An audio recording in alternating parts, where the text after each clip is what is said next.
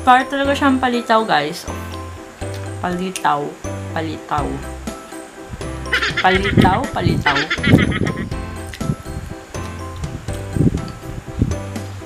Basta, yun ang lasa niya.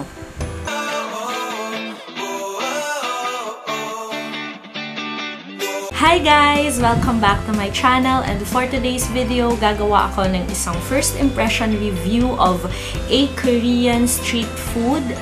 But I think this is not authentic, pero I'm very excited kasi first time ko siyang kakainin, first time ko siyang matitikman. I'm so in love with Korean novellas, Korean dramas, and lagi ko siyang naririnig sa mga movies na yon. I'm very excited. Like 2 years ago ko na siyang hinahanap sa market, pero sobrang hirap dito sa province. So, I am very excited na matikpan itong tteokbokki. Look at it. I have 2 different flavors. This one is the cheese. I know. This one is the sweet and spicy tteokbokki, and then this one is the cheese tteokbokki. Okay. So, as in super, though instant lang to, as in super excited na akong tikman sila. But, since I am living a minimalist life, so isa lang ang lulutuin ko and kakainin ko yung kaya ko lang kainin. And this is, I think, I'll go with the sweet and spicy since mahilig ako ng spicy food. So, let's go with this one. So, ang sabi dito, tteokbokki, sweet and spicy tteokbokki, yun lang yung naiintindihan ko. And then, meron din siyang instruction how to cook. May Korean, may Chinese, and may English. So, ayun, maluluto natin ito. Approved by HACCP. Hindi ko alam ano yan, pero okay. So, I think safe naman siyang kainin ng isang non-pork eater like me. Kasi tteokbokki is basically a rice cake na may sauce. So, tignan natin kung anong lasa niya. As in, I'm very, very, very excited kung anong lasa nito. Tara, samahan niyo ako sa kusina namin para magluto nito at nang makain na natin siya. Let's go!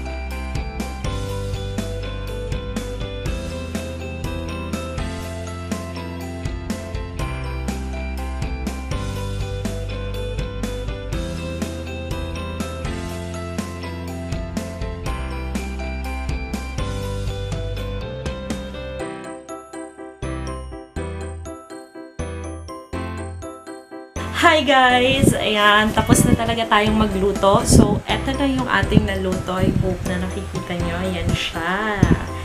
I'm very excited. Pero amoy maanghang. As in, parang feeling ko sobrang anghang niya.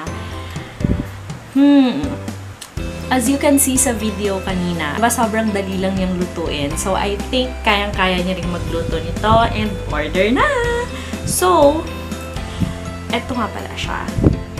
As in, I'm so excited. First time ko talaga, promise. Hindi ako nagbibiro. First time ko. Wait.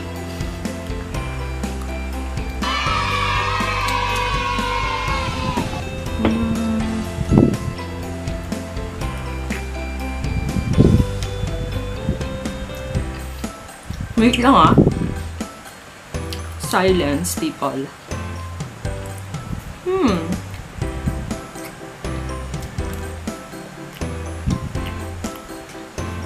Lasa niya. The rice cake, this one. Ayan. It tastes like palitaw. Do you know what palitaw is? Yun din yung rice cake sa Philippines. But malambot lang yung palitaw. Ito medyo chewy. Very, very chewy. As in, kung nakatikim kayo ng yung malaking puset, octopus, na octopus na medyo overcooked ng konti. Parang ganun yung consistency niya. Hindi parang ganun talaga yung consistency niya. Yummy! Tapos yung sauce nito, lasang tomato sauce.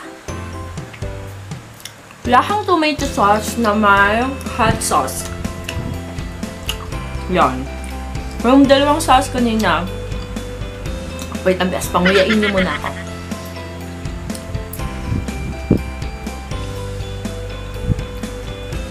Yung dalawang sauce kanina, yung isa doon, hot sauce, yung isa, sweet sauce. Ganon. So, parang siyang tomato sauce, sweet tomato sauce na may halong hot sauce. Yung mga nilalagay sa pizza na hot sauce, ganon ang lasa niya.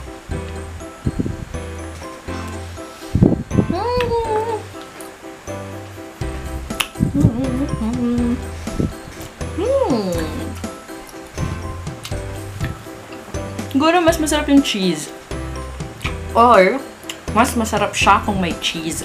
Wala kasi akong cheese eh, kaya hindi ko nadagdagan.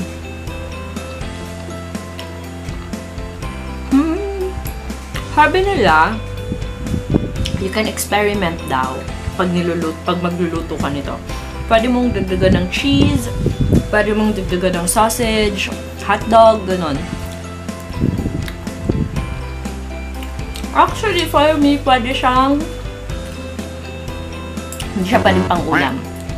But pwede na siyang pang isang buong meal. Kasi parang feeling ko napaka-heavy itong rice cake niya. Tapos, yung in-order ko pala is 240 grams. Yan. So, feeling ko pang dalawahang tao to. Inulit ko yung aking position so that makita ninyo yung aking kinakain.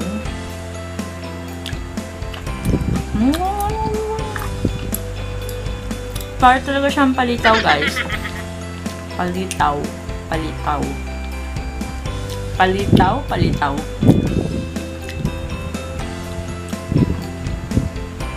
Basta, yun ang lasa niya. And I think hindi ko siya kayang ubusin. Ang dami nito. Yun.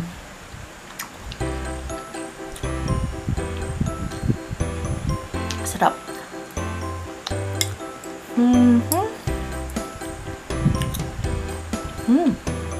Yummy.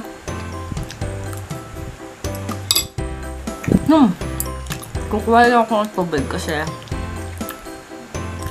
wala pala akong tubig dito. Kukuha lang ako ng tubig kasi wala pala akong tubig. Wait a minute. Back with the water. Ayan. Sorry. Hindi naman talaga ako hindi ako ganun kagaling gumamit ng chopstick. Konti lang. Marunong ako, konti lang. Alam ko lang kung paano kukuha ng pagkain using this. Pero yung tamang paghawak, kanya-kanyang style na lang yun.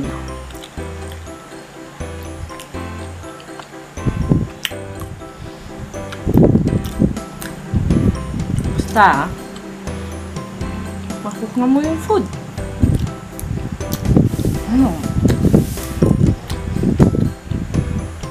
Actually guys, parang may kulang talaga siya na lasa. Siguro mas masarap siya kung titimplahin pa, gano'n. Or, dadagdagan mo ng cheese. Siguro ng mozzarella dito. So, nag-change ako ng camera, guys. Nag-change ako ng camera kasi nalobat yung isa nating camera. So, phone ang gamit ko as of the moment.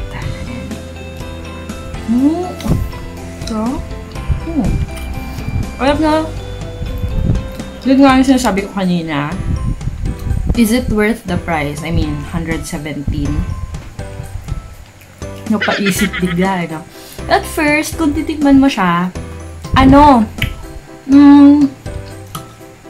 masarap. Kasi, bago yung lasa eh. Parang, kakaiba, na parang, lasang palitaw, pero hindi mo nalalasahan yung tamis, yung yog. So, parang kakaiba siya. Kaya habang kinakain mo siya ng matagal,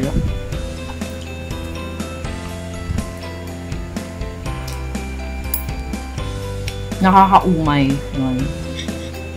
Parang, or talaga lang na madami na akong nakain. Kasi madami talaga siya, guys. 240 grams. Sorry. 240 grams. So, aanhin mo yan.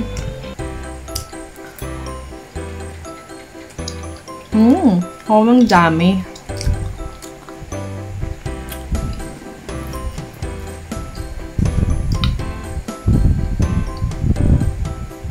But kung titikman nyo lang siya and bibili kayo, I suggest na yung mas maliit. Yung 120. Yun lang yung muna yung bilhin nyo. Malay nyo, hindi nyo magustuhan. Ganon, sayang naman yung food. Siguro nga talaga mas masarap yung cheese. Masyadong hindi naman ganun ka-anghang. Hindi samyang level ang anghang niya. In fairness sa kanya. Tama lang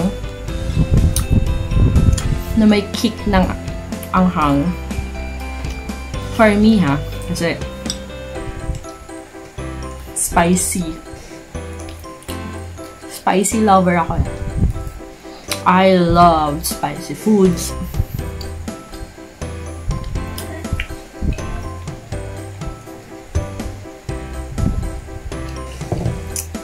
God, guys.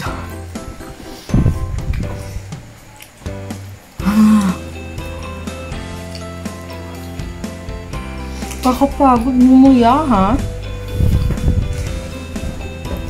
As in. Ayoko na.